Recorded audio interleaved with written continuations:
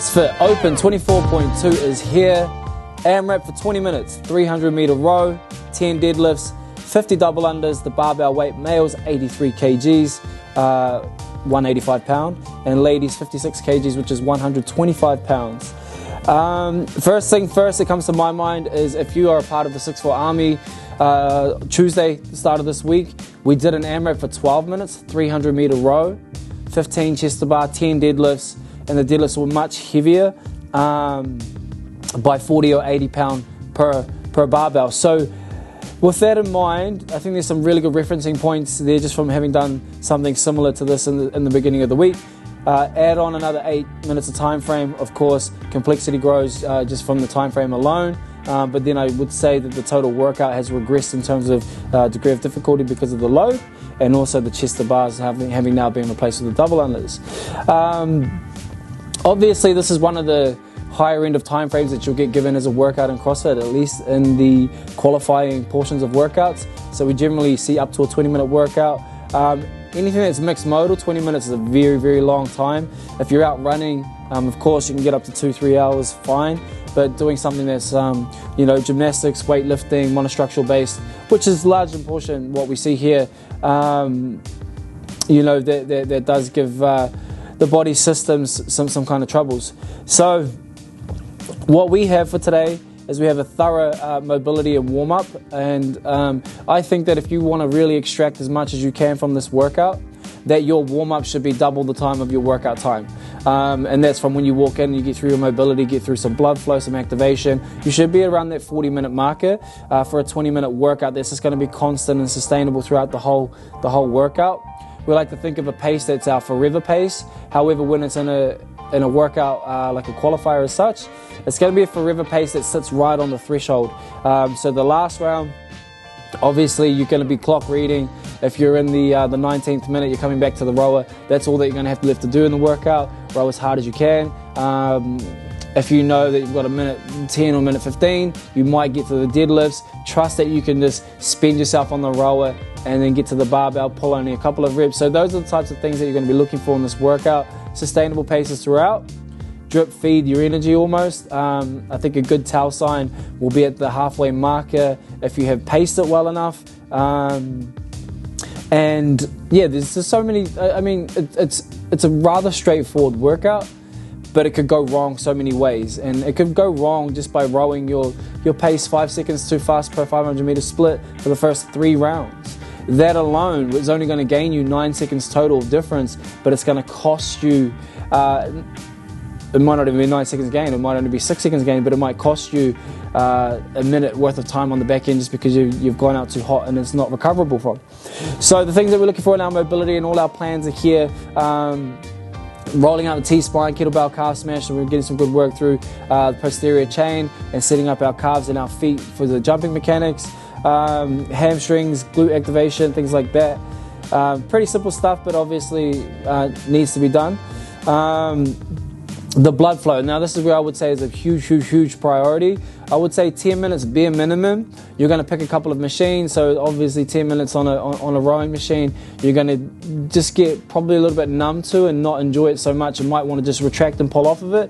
A bike is fine. So we've got here 2 full sets for a 2-minute bike into a 3-minute row. There's going to be no transition between the 2 movements, but it'll be 10 minutes continuous.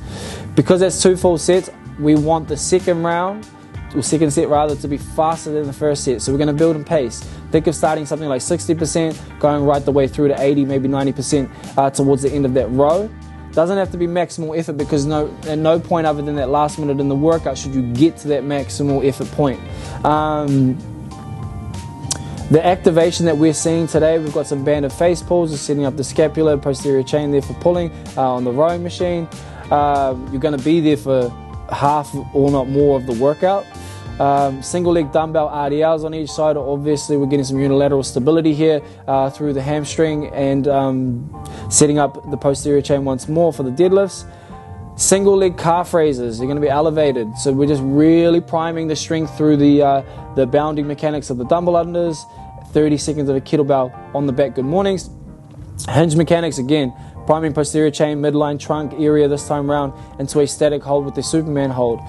A lot of this stuff can just, again, become quite boring or monotonous, but this is the type of workout that this is required for. I very, very highly suggest that you get through a thorough warm-up throughout the whole thing. And then the primer. I suggest doing one full round of the primer. Yes, it's going to take you 2 minutes or less. Rest until you're completely fresh, and then you're going to go again. And in that primer, also understand what the type of time frame it took you to do. Hopefully, you have a lot of referencing from the rowing data that you've been putting in the gym, that you can understand or predetermine type of paces that you're going to hold on the row before you start. Now, a couple more notes just to touch on before we leave. Pick a pace that's going to be consistent throughout the whole workout. Ideally, from first round to last round, we shouldn't see more than, say, a 5% drop off in time. That's how fast or smooth you should be throughout the whole workout. At no point should you row so fast that you cannot immediately pick up the deadlift. If you've rowed so fast that you get off the rower and you're breathing heavy and you take another 5 seconds before you start your deadlifts, you've rowed too fast. And if that happens to you inside of the first 10 minutes, take that as feedback. Slow down your row portion from there immediately. It doesn't have to be dramatic. You don't have to go from a 140 pace to a 2-minute 10 pace just to get yourself back into the game. But just incrementally, okay, 5-second blocks. It's not going to be a whole lot of time over 300 meters, but it's going to be a large difference in energy expenditure to hold that type of pacing. For example, every 2 seconds that you row in difference of time between a 138 and a 140 split is only a 1.2 second difference of time completion at 300 meters. You can make that time up just by unstrapping your feet faster than what you had if you hadn't rowed that faster pace. So those are the things to consider here. I like to think of workouts like this, working off the ball, working like I'm not getting a rep per se, but I'm advancing my workout forward. How fast can I strap my feet and strap my feet out? How fast can I get from my double under back to my rower? And I think that that's the most important transition. Just to touch on that is the finishing the double unders and going back to the rowing machine. A slow moving rower is faster than a row that's not moving at all. I don't mind if the transition from the row to the barbell isn't super fast because you have to do some work there. Barbell to the double under, you don't want to get there so fast, make some mistakes. Of course, get yourself under control. But from the double under back to the rowing machine, that one specifically, I want us just to have a good 20 minutes control, conscious thought of get back to the rower, get on my rower. It doesn't have to be a hard pull, but just start getting some points on the board. If the barbell is less than 50% of your 1 rep max deadlift, you should be looking at going unbroken throughout the whole workout. I think that's a good way for us just to determine or predetermine the type of rep schemes that we'll break it up in. Obviously, top 10% of quarterfinals, semifinals, games athletes, unbroken undoubtedly the whole way through, and try not to make any mistakes on your double unders. Pretty simple. It's going to come down to what pace you pick on the rowing machine.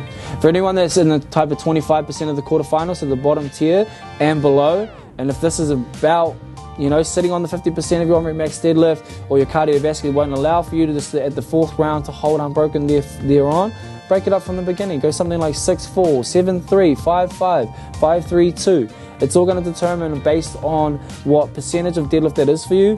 If it's between 60 and 70%, you can still get away with 2 sets. If it's between 70-80%, then you're going to go with 3 sets potentially.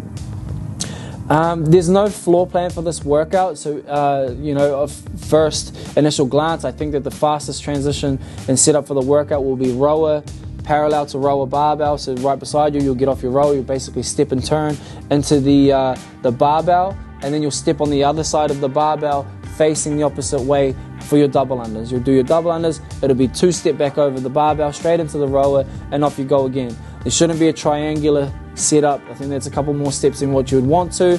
And you just think if you're taking 1.2 second extra per step in transition, that's an extra 2 seconds less on the rowing monitor you would have to row per round.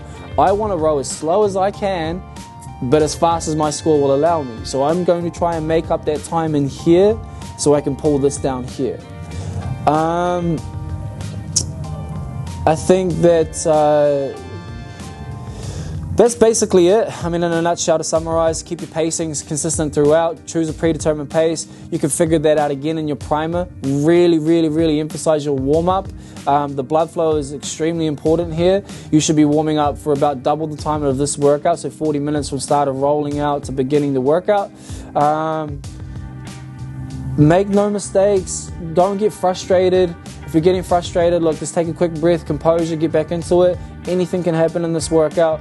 I would say make sure you have a second double under rope just in case your first one malfunctions for whatever reason. Just have one available. It always pays dividends to do that, because what if you're 15 minutes in, your rope goes to shreds, and then you're running off to try to find another rope. You immediately, I need to do a repeat. So just make sure you've got one on standby. I think that's always a called for action in a workout like this. And don't overcomplicate it. 20 minutes is largely the issue in the workout. The issue shouldn't come from one of the movements in the workout, but it will more so be the time frame of the workout. So stay engaged, stay focused. Remember, you've got one bullet. As soon as you go into the workout, you only get to shoot it once. Don't want to do this workout again if we don't have to for whatever reason. If we don't make any mistakes, we can be proud of our efforts. You should be able to see our rowing pace chart. Take a look at that. We're created for this workout specifically, 24.2, and you can gauge the times and predetermine some of the paces that you might wish to hold throughout the whole workout. Hopefully this serves you well. Tag us in your workout, share us in your stories, and we'll be sure to follow your journey in the CrossFit Open. Good luck.